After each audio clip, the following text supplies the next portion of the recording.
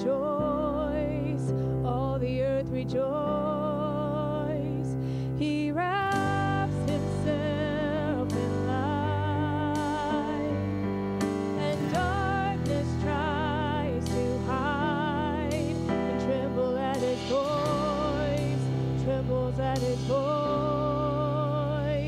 How great is our God? Sing with me, how great is our God? And oh, we'll see how great is our God.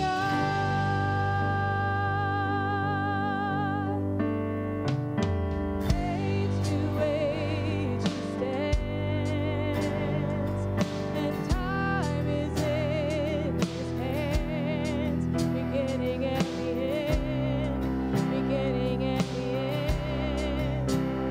The Godhead three in one, Father, Spirit, and Son, the Lion and the Lamb, the Lion and the Lamb. How great is our God? Sing with me, how great is our God? And oh, we'll see how great is our God. You are name above all names.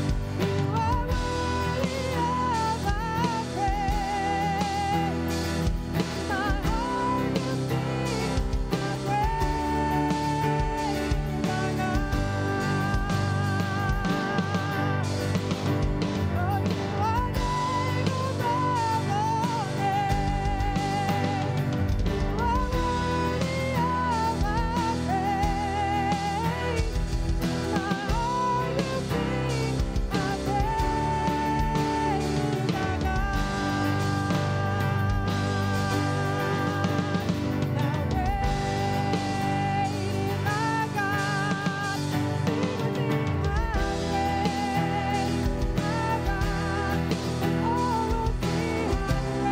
how great is our God. Sing with me, how great is our God. And oh, we'll see how great is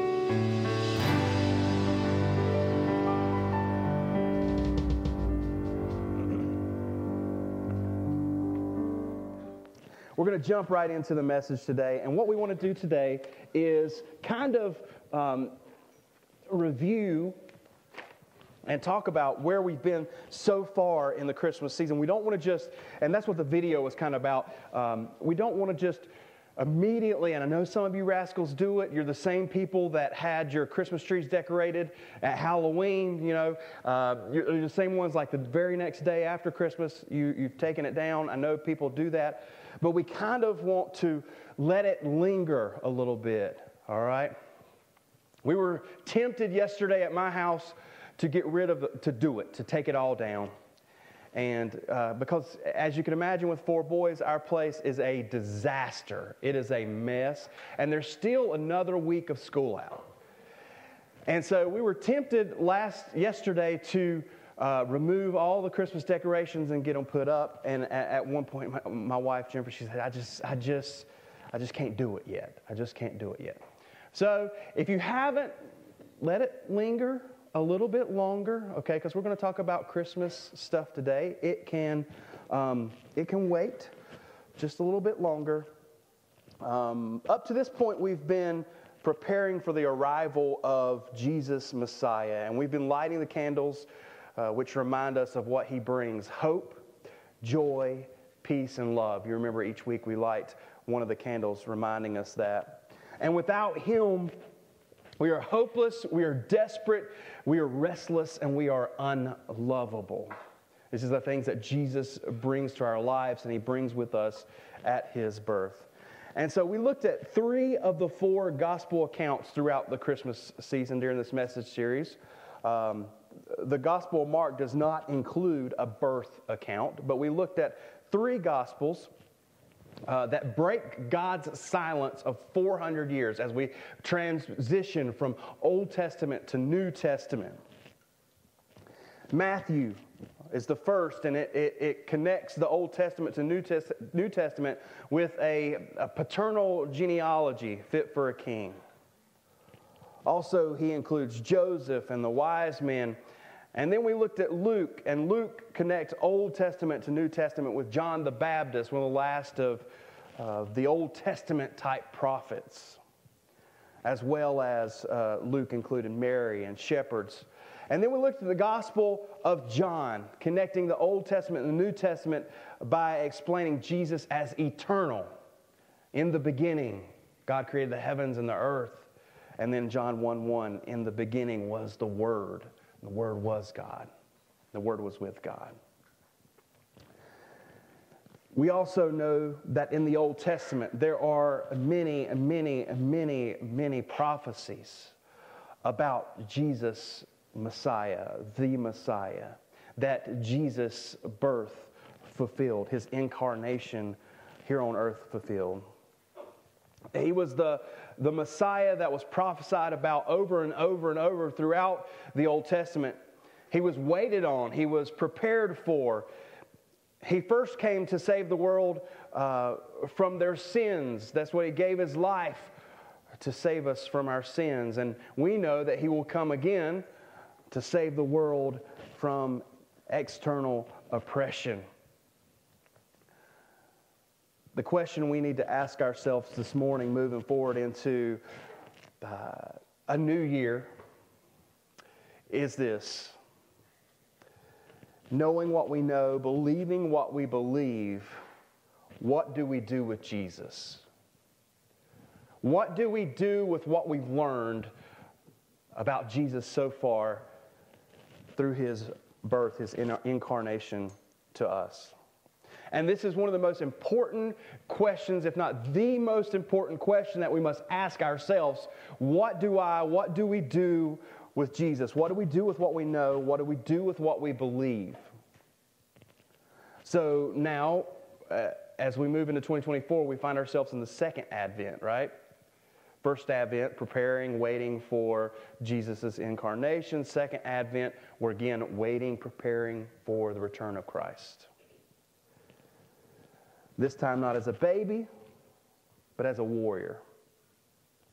To help us answer this question, what do we do with Jesus now as we wait in this second Advent? I think I want to go back and look at 4 of the characters that we've already talked about. That the 4 main characters in the birth narratives in the Gospels. Have you ever had something really pumped up to you?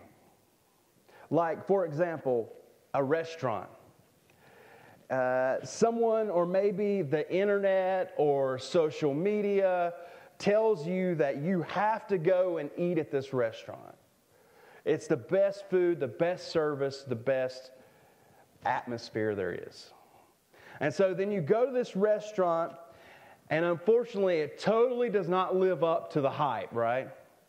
You get there and it's just a disappointment. Maybe not that it's necessarily bad, but it just didn't live up to the hype that was there. Maybe it's not even any better than Applebee's to you. We've been there. We've all been there. It's not necessarily a restaurant, but it could be a lot of different things. It could be a movie. It could be a television show, a book, a vacation. It could be a lot of things that didn't live up to the hype that people or the internets or social media had told us that it was so awesome. And so you leave disappointed. And you may, as you leave disappointed, you may or may not, and it's usually not, voice your disappointment. If it's really bad, then you would probably voice your disappointment. But usually, if it just didn't live up to the hype, we would just remain quiet. But however, if this restaurant or whatever it is does live up to the hype, you become its number one supporter, right? You become its number one fan. And they say that word of mouth is the best form of advertising and marketing for a reason, because we talk about what we like and we love, and we recommend it to our friends and family. And unfortunately, if it's really bad, we talk about that too. So you become its number one supporter, its number one fan, and you'll return again and again and again, and you'll tell people all about it, and you'll want to take them with you. The characters we find at the birth of Jesus were all invited by an angel or angels. They were invited to be a part of the birth of the Messiah, something that has been talked about and hyped, for lack of a better term, for centuries, prophesied about and talked about. And now it's time, and here they are invited to be a part of the story. None of the characters that we've looked at this Christmas left thinking or acting or talking like what had occurred was any kind of disappointment at all. And according to their reactions, it lived up and exceeded expectations, the prophecies and everything that they had learned. This didn't just live up to the hype, it far exceeded it. And we're going to see that that's the case by looking at some of the last bit of Scripture for four of the main characters in Jesus' birth. And I want to start with Joseph. As we ask the question, what do we do with Jesus? What did Joseph do with Jesus? I remind you that we don't know a lot about Joseph, right? Jesus' adoptive father. We know that he was righteous. We talked about that. We know that he was obedient. He could have divorced Mary publicly, but he didn't. But I will tell you this, things didn't get easier for Joseph after he became Jesus' earthly father. They got much harder. We know that the wise men, they visited them in a home when Jesus is 2 to 3 years old. And because the wise men, they had went to Herod, they thought they were doing the right thing, looking for the newborn king. This is what it says in verse 16. I'll read it to you. Herod was furious when he realized that the wise men had outwitted him, and he sent soldiers to kill all the boys in and around Bethlehem who were 2 years old and under, based on the wise men's reports of the star's first appearance. So things don't get easier for Joseph and his family after the birth of Jesus, even when he's a toddler. We learn that they had to escape. They had to escape to Egypt to escape the death of Jesus. And they ended up living in Egypt until Herod dies. And they returned to find out that Herod's son is now the ruler. So Joseph is righteous and obedient, but we learned something else about Joseph. Joseph is protector. Just this morning, I was talking to another dad, and that's the first thing he said about being a dad, is our job is protector. And I think all you other dads would agree with me. Our number one job as bringing our kids to Jesus, leading our families to Jesus, our second job is protector, right? We are to protect. And we see this in Joseph, righteous, obedient, and then protector. We know that at any time throughout this relationship, because of the circumstances, Joseph could have called it quits. There are a lot of men in our society that are calling it quits on their families. And Joseph could have. But Joseph stuck it out, and he was protector of his family. Righteous, obedient, protector. Then we see the wise men.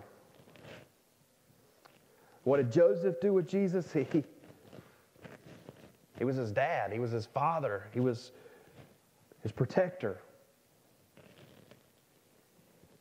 And when Jesus shows up in the scene at age 30, starts his ministry, we see that we don't see Joseph anymore, but we see that he did what he did with Jesus. He protected him. Wise men, what did the wise men do with Jesus? I'm going to read Matthew to you. We've read this scripture before already. Jesus was born in Bethlehem in Judea during the reign of King Herod. About that time, some wise men from eastern lands arrived in Jerusalem asking, "Where is the newborn King of the Jews? We saw his star as it rose, and we have come to worship him." King Herod was deeply disturbed when he heard this, as was everyone in Jerusalem. He called a meeting of the leading priests and teachers of religious law and asked, "Where is this Messiah supposed to be born?" "In Bethlehem, Judea," they said, "for this is what the prophet wrote. And you, O Bethlehem, in the land of Judah, are not least among the ruling cities of Judah, for a ruler will come from you who will be the shepherd for my people Israel." Then Herod called for a private meeting with the wise men, and he learned from them the time when the star first appeared. Then he told them, "Go to Bethlehem and search carefully for the child, and when you find him, come back and tell me so that I can go and worship him too." After this interview, the wise men went their way, and the star they had seen in the east guided them to Bethlehem. It went ahead of them and stopped over the place where the child was, and when they saw the star, they were filled with joy. They entered the house and saw the child with his mother, Mary, and they bowed down and worshipped him. Then they opened their treasure chests and gave him gifts of gold, frankincense, and myrrh. Verse 12, when it was time to leave, they returned to their own country by another route, for God had warned them in a dream not to return to Herod. I don't think this would have been the wise men's first rodeo. This, of course, different, but they would have been welcome guests to many royal births and coronations. They would have attended a lot of high-class functions with insiders. They knew to bring gifts, and they knew the perfect, valuable gifts to bring, and they knew who to talk to first and where to go, and in this case, Herod, to get approval for their visit. They came from the east, and I've heard it speculated that they were descendants of Jews that were dispersed with Daniel. They knew Jewish prophecy.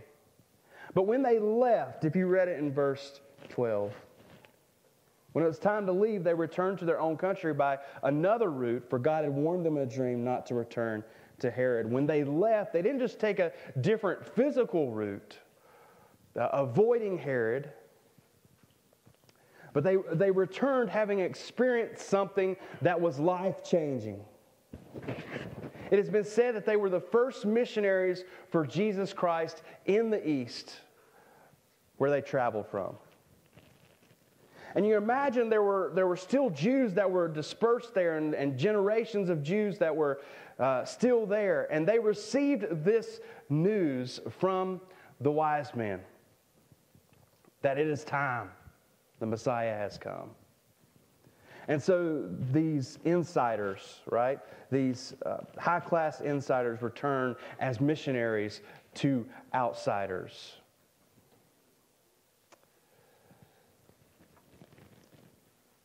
Next, I want to read Luke 2, 8 through 20, and this is about Mary and the shepherds.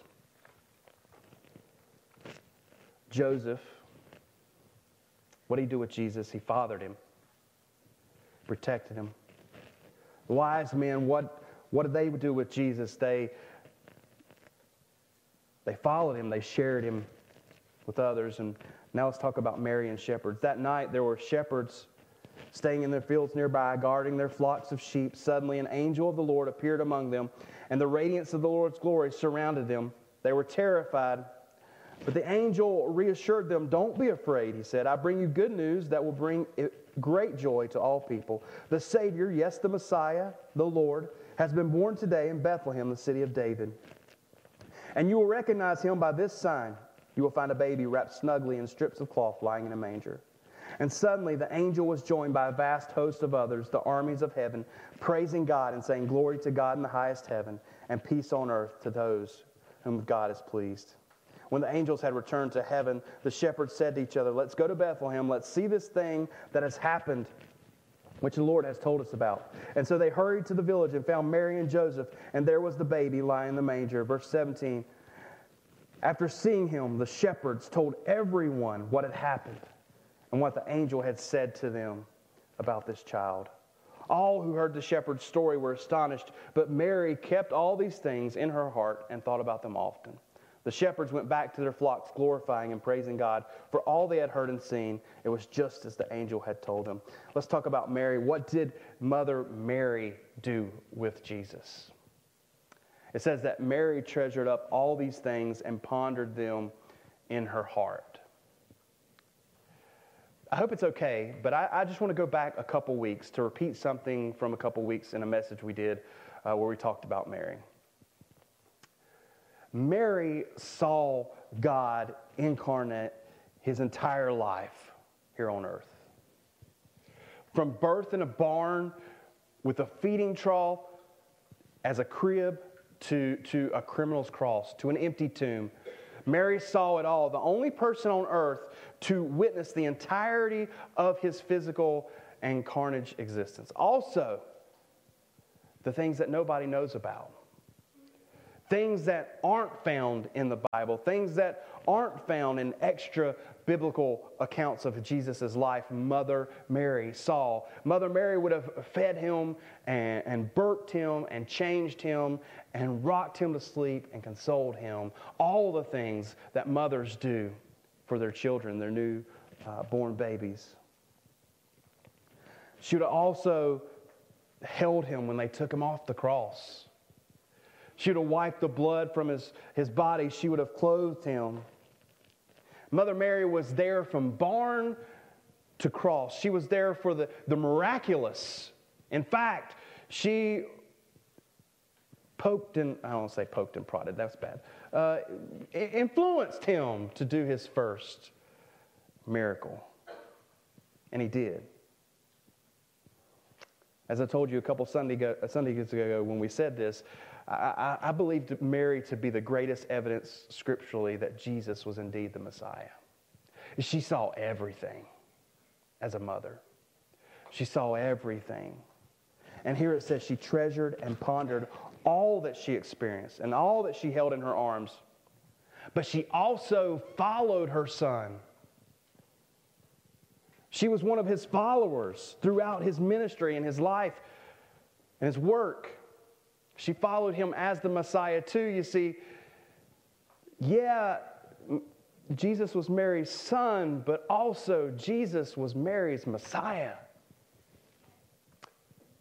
She believed in what she had received in her arms as a baby. And what she had received proved what she believed, that he was indeed the Messiah, her son. She saw it all from birth to death, his human existence. And she was his number one supporter. She followed him. She believed in who he said he was. The shepherds, I told y'all that these are my favorite part of the characters of the story.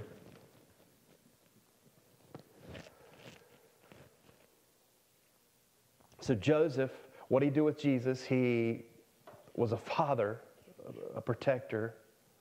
The wise men, they went back differently. They took Jesus with them. Mary, she treasured and pondered in her heart, and she followed her son as Messiah. And now the shepherds. What did the shepherds do with Jesus? After seeing him, we'll go back to the scripture we just read. After seeing him, the shepherds told everyone what had happened and what the angel had said to them about this child. All who heard the shepherds' story were astonished. The shepherds went back to their flocks, glorifying and praising God for all they had heard and seen. It was just as the angels had told them. So what did they do? They told everyone. They were not selective in who they told. Their demographic was everyone. These outsiders, they even told insiders about Jesus.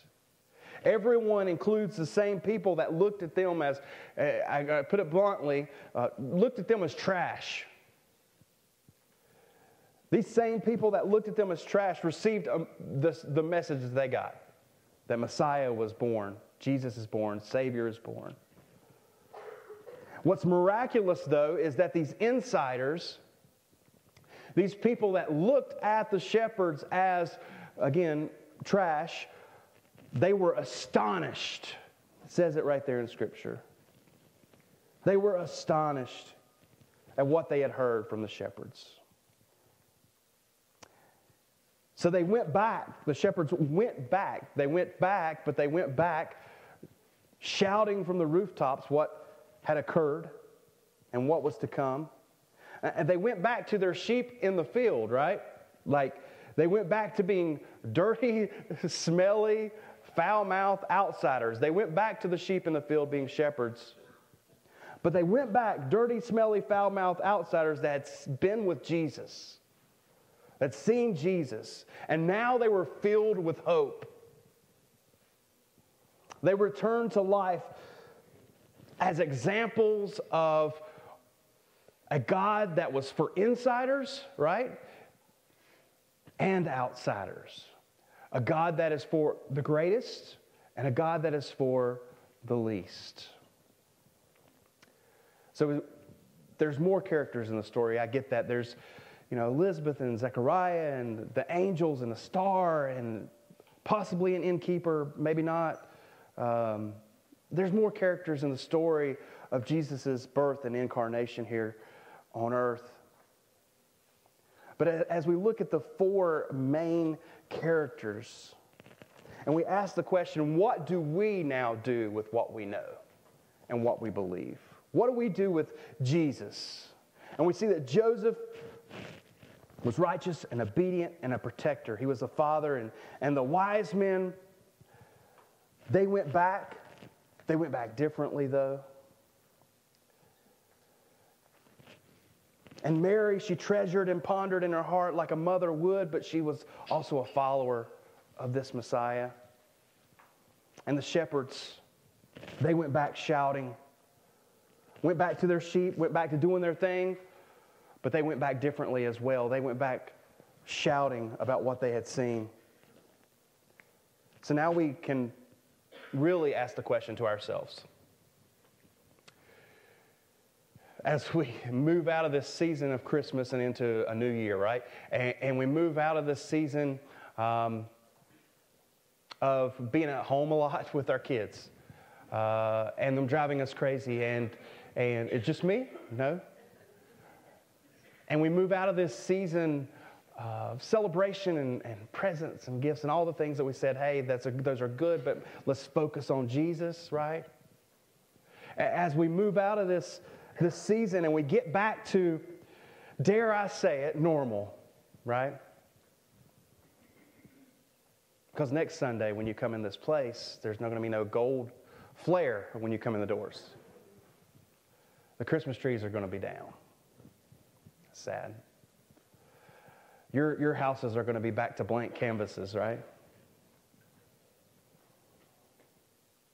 So dare I say, as we go back, just like everybody else in the story, as we go back to normal, what do we do with what we now know and believe? What do we do with Jesus?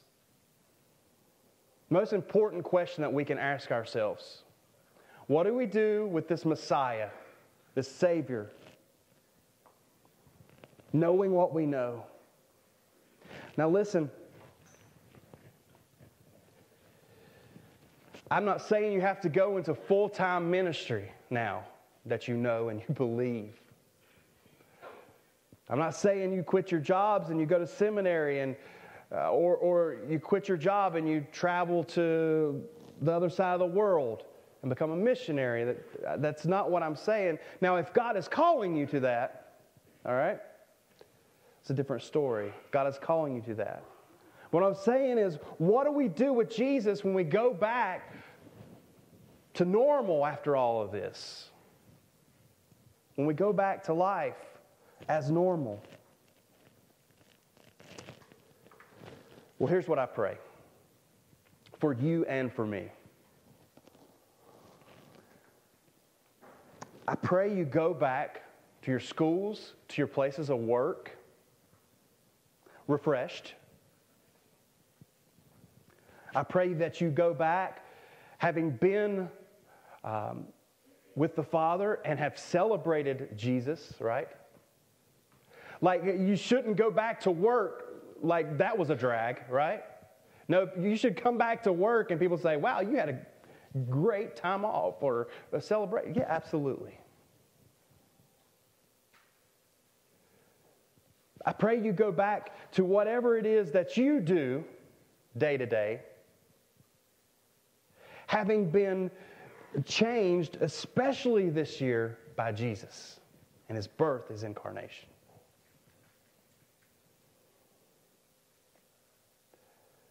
That normal wouldn't be normal.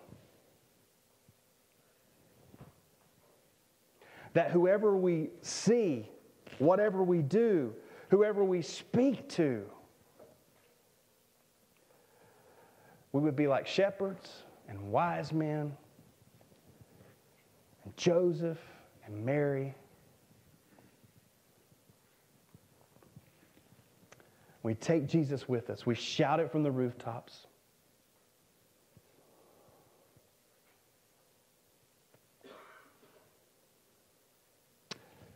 We're going to pray, and as we do, I just want you to keep asking this question to yourself. Knowing what I know, believing what I believe, having experienced what I've experienced this Christmas, what do we do with Jesus? What do I do with Jesus? Will you bow your heads and close your eyes with me?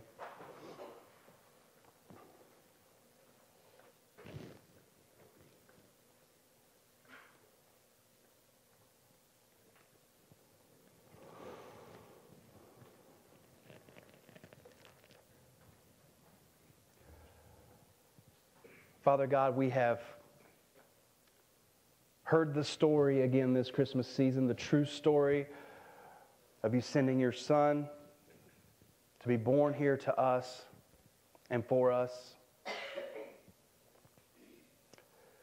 We've maybe learned some new things about His birth here.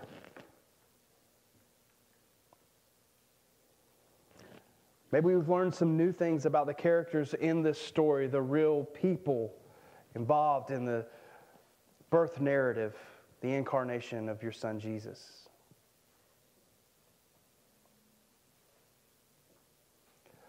God, we've all celebrated in different ways with family and friends. But now, Father God, as we move into a new year,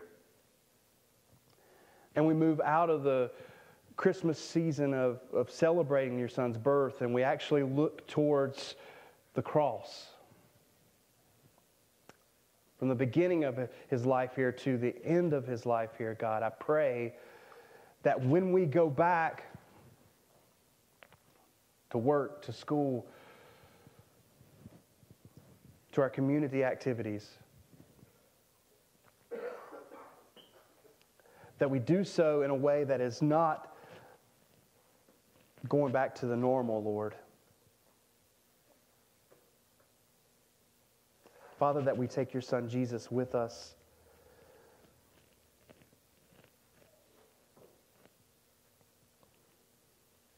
Father, that we shout His name to those who are in desperate need of salvation.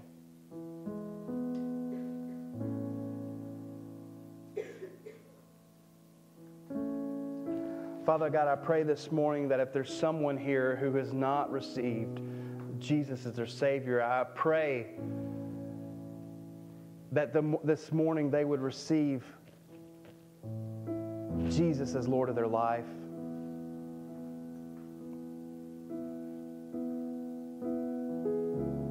God, we're all going to stand and sing in just a moment. And as we do, Lord, I pray that your Spirit would move in each of us. If there's sins that need to be forgiven, may we express that to you, God. May we cry out for forgiveness. May we repent. God, if there's someone that we need to forgive, Lord, I pray that we would do so. If there's changes that we need to make in our lives, God, I pray that we do that. That your Spirit would move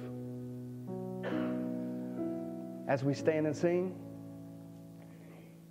So that, Father, this new year, this going back is different. And you receive all the praise, the glory, and honor that you deserve as our mighty God, as a God that loves us, your children. It's in your Son's name we pray. Amen.